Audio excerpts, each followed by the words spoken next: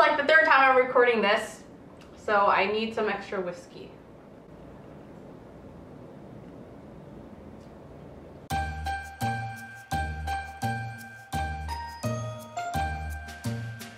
Today we're going to talk about holiday gift ideas for the booze lover in your life. Whether it's someone who likes sipping on whiskey or rum or whatever, or someone who likes making cocktails at home, I think these are really great gifts that they would totally enjoy. Or you can just always give them to yourself, because that's a thing too.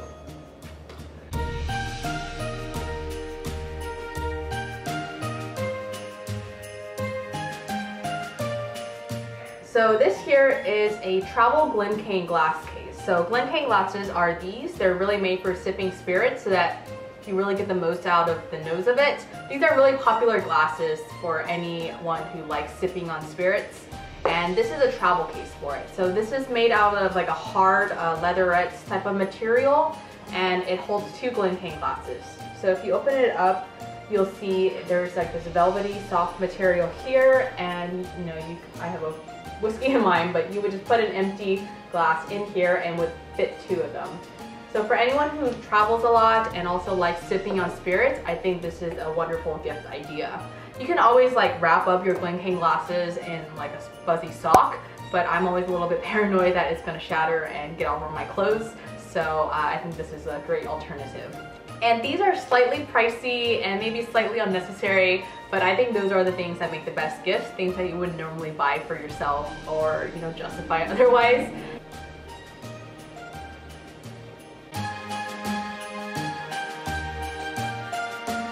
So speaking of Glencairn glasses, another great idea is to get a customized Glencairn glass. So here you'll see that one I have has my name on it in the script. And my friend Ben, Barrel Raised, actually makes these, and he has his own Etsy shop. And you can also probably find other makers who does glass etchings. So I actually got 2 of these for just around $20–$25, which I think is a great price considering the glass itself usually sells for around $8 to $10. I just have something simple. It's just like my name in a script, but if you also have something like a logo or an image that you would want to get etched in, that can also be done. And I think these are just a great idea to have something personalized that, you know, is also very useful. So one way to combine it, you know, is just get a couple of these personalized glasses, put them in one of these travel cases, wrap it up, and just stick it under the tree.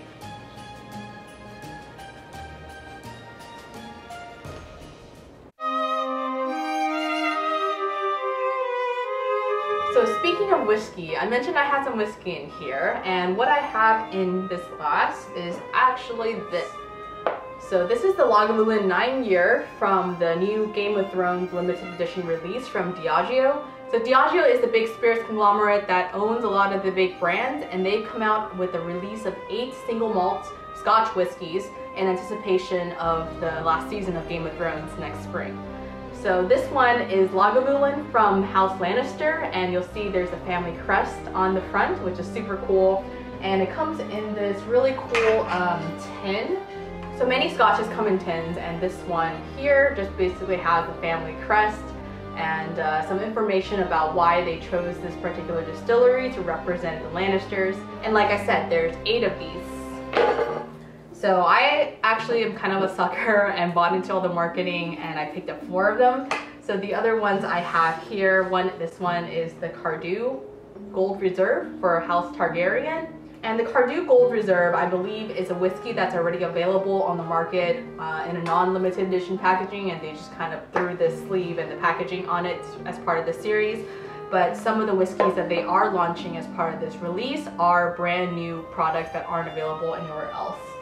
So then the next one I have here is the Clynelish Reserve. So this is House Tyrell. And I believe Clynelish normally bottles a 14-year at a lower percentage, like 40–43%, and this one is actually bottled at 51%. So this is a unique release just as part of the series.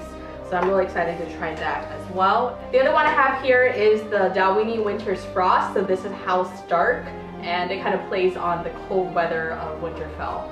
So of course it has family crest on here, and this one I believe is also available outside of the special edition packaging. So I think these are a fantastic gift for anyone who loves whiskey and loves Game of Thrones. Plus you'll have something to sip on when the series finally launches next spring.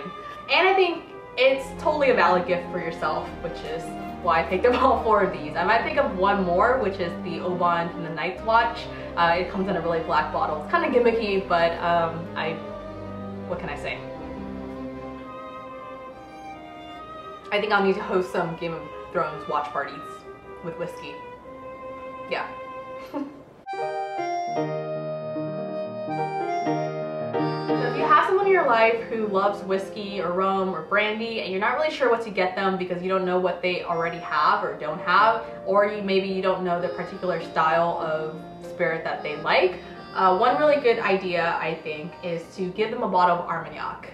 Armagnac is more of a lesser known spirit. It's a grape brandy that is made in France. It's kind of similar to cognac, but it's made in a slightly different way, using grapes from a different region and different techniques. The good thing about Armagnac is that it's lesser known and there's not as much marketing that goes into it, and as a result you can find really amazing prices for really fabulous spirits. So unlike spirits like scotch and bourbons and such that are oftentimes really marked up because of the large consumer demand for it, Armagnac can usually be found for much more reasonable prices that are more reflective and in line with the cost of production.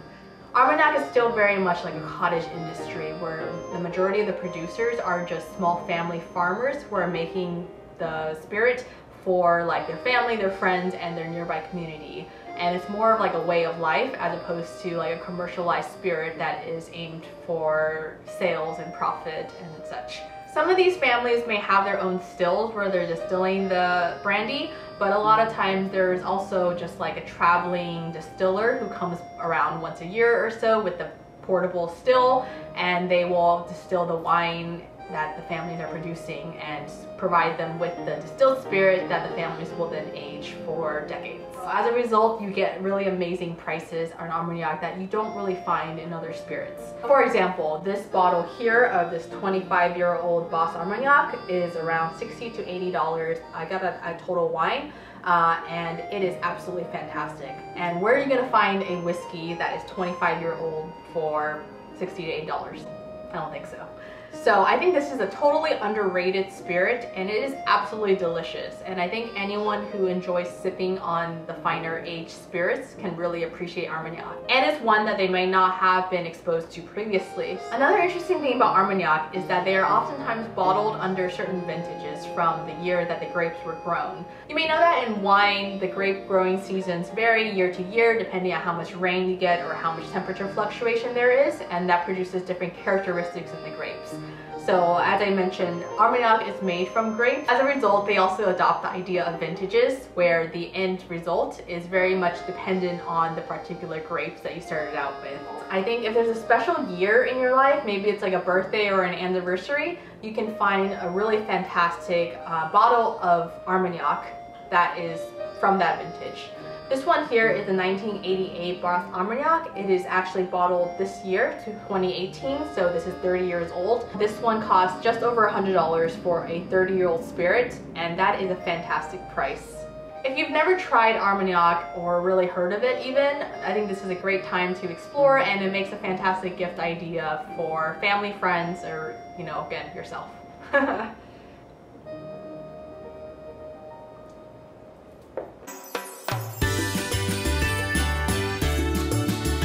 One of the trendier spirits nowadays that's been getting more popular is mezcal. Mezcal is sometimes regarded as a smoky tequila, but there's really so much more that goes into mezcal beyond that. Like tequilas, mezcal is also made from the agave plant, which I think is a super cool plant. A lot of times it takes many, many years or even decades to mature. One of the key differences, in my opinion, that really distinguishes mezcal from tequila is the community of small artisan producers that are making the spirit according to centuries of tradition for how it's always been made. Of course, you can always find artisanally made tequilas as well, which from the ones I've tasted have been absolutely incredible. But I think that a large portion of the tequila industry, especially the ones focused on consumer sales, are more volume focused and more commercialized, so oftentimes you don't get as much of the artisan craft that goes into it. Whereas mezcal, I feel like at this point in time, it's not really at a point yet where there is a lot of industrial, you know, mass-produced mezcals. There's a couple of brands, but for the most part, the ones that you'll find are very artisan and small batch. So a couple of the ones I have here, this one is the Dalwhinnie Wild Papalome, and then this one is the Alipus Ensamble. So these are two of my favorite mezcals that I own at the moment. This one is incredible. It is so unique. It has these rich flavors of earth and mushroom, olive, leather that is just unlike any other spirit. And this was like a life-changing experience for me to know that a mezcal or any type of spirit could taste so earthy and rich. On the other hand, this one here is an ensemble, which means that it is made from a mix of blend of different agave species. This one indicates that it's 80% espadín and 20% by cliché. And also mentions the artisan methods, so it's roasted in fire pits, smashed in electric mills, fermentation with native yeast, double discontinuous distillation, copper stills, etc. So a lot of times with these more artisan, small batch mezcals, they are very transparent about the exact process and ingredients that went into the creation of the spirit. I wouldn't necessarily recommend only these two, and I think there is a great vast variety that I haven't even explored fully. But I think if you find one of the higher end or slightly more smaller batch mezcals that are out there, you'll really get to appreciate some of the really wide range. Another great idea, if you don't want to go the mezcal or Armagnac route, is a bottle of aged rum. So this one here is the Appleton 21 year, and it is a Jamaican rum that is one of my favorite rums in my collection of over like 60 different bottles. So one great thing about aged rum is that it's oftentimes made and aged in the Caribbean. Compared to places like Scotland or Kentucky where it gets super cold in the winters, in the Caribbean you really get a hot climate year-round. As a result of that, you end up with almost like a rapid aging of the spirit, where it's much quicker for the spirit and wood interactions to happen in a shorter amount of time compared to those colder climates. So for example, a 21-year-old rum here would actually be equivalent to a scotch that's aged in Scotland for like 40 years or double that time. You get a lot more evaporation in the barrel over the years, and with a rum, over 10 years you could lose maybe like 60% of your original liquid volume, whereas with the scotch, over those 10 years you may only lose like 20% or so. So all in all, I think aged rum is a fantastic bang for your buck. One of the trickier things about buying aged rums is that I think there's oftentimes a lot more marketing tricks that go into it. A rum might be marketed with numbers such as 12 or 18 or 25, when in actuality the rum inside is not actually that old. So you have to be a little bit more careful when purchasing rums to make sure that you're getting what you think you're getting. That said, I think the Appleton 21 is really the way to go if you're looking for a longer aged rum, and with this you are actually getting what you think you're getting.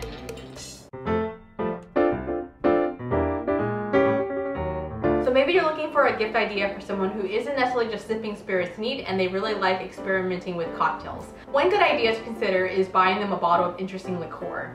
So liqueur is essentially like a sweetened, flavored spirit. So I'll show you a couple of my favorite liqueurs that I think are super versatile and really amazing. So the first ones that I have here are these by Giffard. So one is a grapefruit liqueur and the other one's a banana liqueur. So I think that Giffard makes one of the best fruit liqueurs on the market that you can find anywhere, and I absolutely love both of these. So this one tastes like very fresh grapefruit. It's more the flavor that you get from the really aromatic grapefruit oils as opposed to like the tart or bitter fruit inside, and it is absolutely lovely. You can just, add a little bit of this in a glass of champagne and it's delicious, or you can actually, mix it into more complex cocktails as well. And this banana one is also amazing. So if you're a little bit nervous about banana liqueurs, I'll just say that this one was life-changing for me. I had previously bought a bottle of like 99 bananas, which is a cheap banana liqueur early on in my cocktail life, and that one haunted my bar for years, and I was like absolutely no to any banana liqueur. And then finally I heard everyone rave about this and I picked it up, and it just tastes like warm banana bread that is just so lovely and so balanced. Another one that I would recommend is this bottle of Ancho Reyes. So Ancho Reyes is actually a liqueur that is made from dried chilies, ancho chilies, and it also has flavors like cinnamon and cacao. So essentially you end up with a spirit that is just very dark and complex, and it can go well with aged spirits as well as non-aged spirits. You can just add a splash of this in like a margarita, or you can add some in your old fashioned. And this is not super spicy. It adds more of the rich flavors of chili as opposed to the spice. There's a little bit of spice, but it's not too bad. Another liqueur that I really love is a bottle of Papalome. This is a gin liqueur that has a base of gin, but is further enhanced by a lot of different fruits and flowers. So you end up with this very unique flavor that is just fantastic with some champagne or in a punch or just really simple drinks. And you can also just drink it on its own with some ice. It is not overly sweet and it's 30%, so it's really lovely just over an ice cube with a citrus twist, or you can add it in more complex cocktails.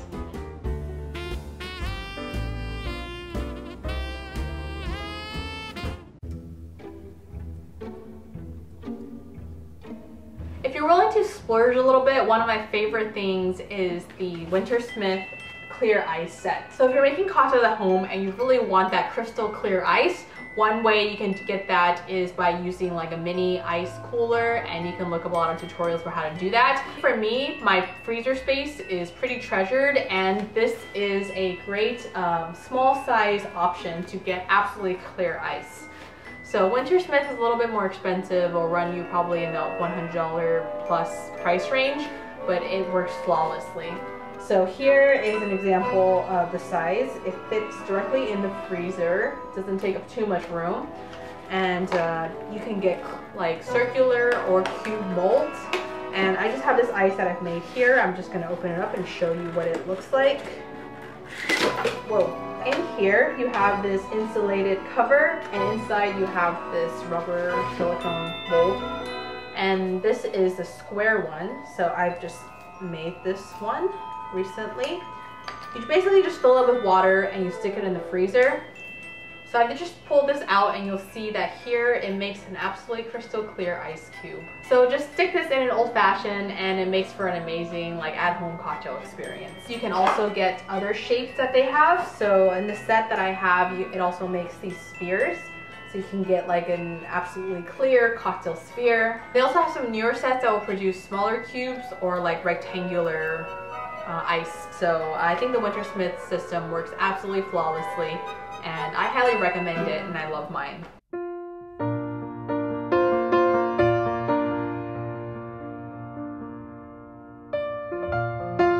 For someone who is just getting into cocktails, one of my highest recommendations for finding a place to start is with cocktail books. So I did a whole video on my cocktail book collection that I recommend you checking out if you're interested in more information about books. But I would say my top 3 recommendations are these. The first one is the bar book. So this is all about techniques, which is something that you don't normally get just by looking up recipes online. So it teaches you the hows and whys of doing things and making cocktails in a certain way that I think for like a home bartender is super important. The other book I would recommend is this one. This is the Death & Co book.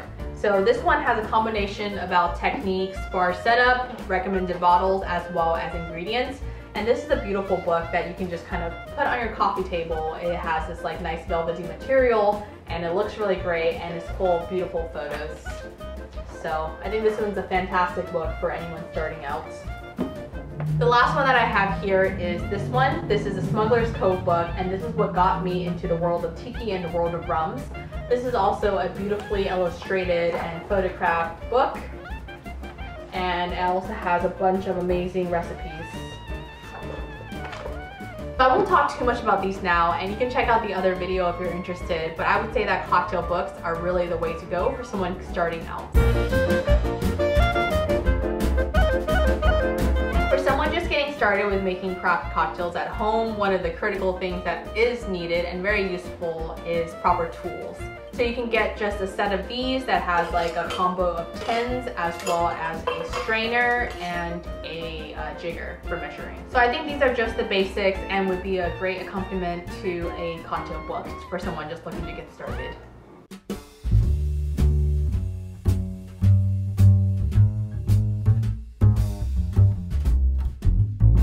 Another really fun idea as a stocking stuffer are these metal cocktail stirrers or swizzle sticks.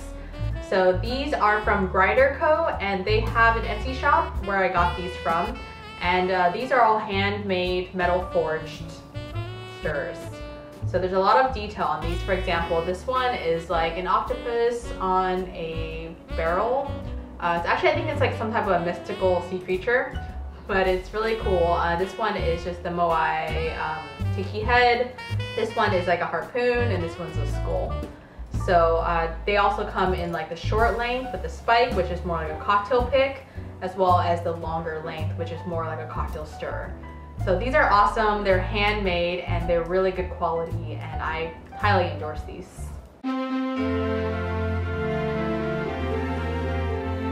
Another great idea for like the home bar enthusiast in your life is a bitter set. So bitters are essentially like the spices and seasonings of the cocktail world, and they can really take a lackluster cocktail from meh to amazing.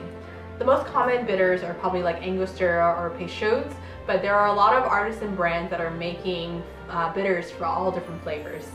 And oftentimes they are sold in sets, which allow you a way to try a lot of different ones at once. So the ones that I have right here are by the Bitter Sling, and these come in a set in a metal tin. I don't have packaging anymore because I threw it away, but basically you get a variety of different flavors. You have this Malagasy chocolate, this Kensington aromatic, grapefruit and hops, and plum and root beer. So these are fantastic, and a little bit will go a really long way. So even these 30 milliliter bottles should last you like a really long time because you only need to use a couple drops at once.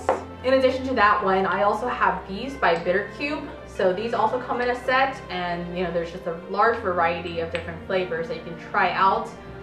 Jamaican, cherry bark vanilla, blackstrap, molasses, etc. So another one of my favorites is these Honest John ones. So these are made by a small brand in Utah, and they are absolutely delicious. I have black walnut, aromatic, sarsaparilla, coffee and cherry, grapefruit, orange, etc. So you can find these like mini cocktail bitters packaged individually as just a small dropper bottle, or you can also find them in sets, which come with like 5 or 6 different ones that you can try.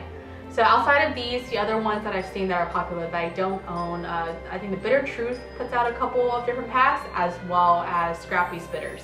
So I've tried those bitters separately, and they're all fantastic, and I think getting them in a set is the way to go.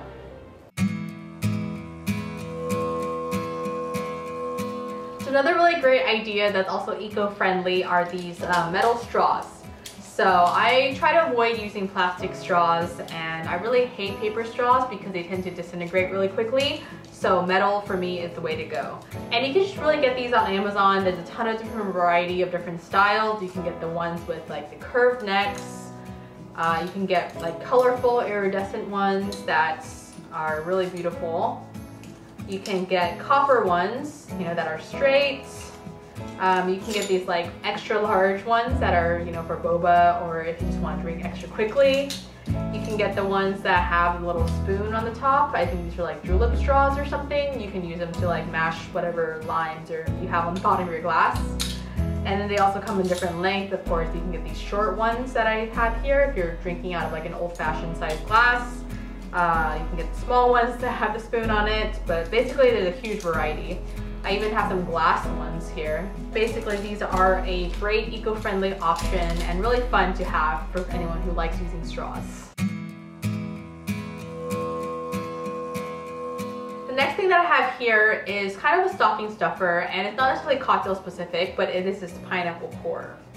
So if you're someone who likes making drinks at home and usually can't be bothered to juice a full pineapple, this is a game changer. So this is the OXO stainless pineapple core, and basically what it is you chop off the top of a pineapple, you put this part in the core, and all you have to do is twist this as this goes down into the pineapple. So at the end you pull it out, and what you end up with are these ringlets of pineapple that are already sliced and you can just remove. And this has been an absolute life changer for me in terms of pineapples.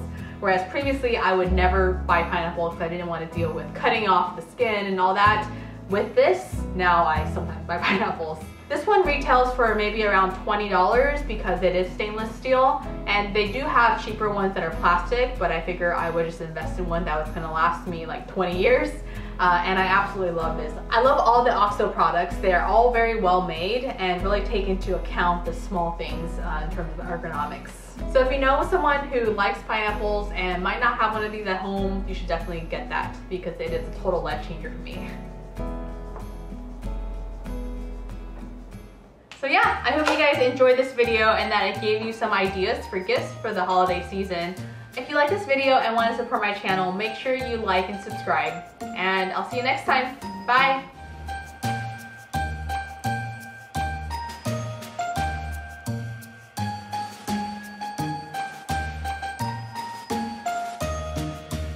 Where are they from? Winterfell? What was it called? Winterfell? You know, when the season premiere. My legs are asleep.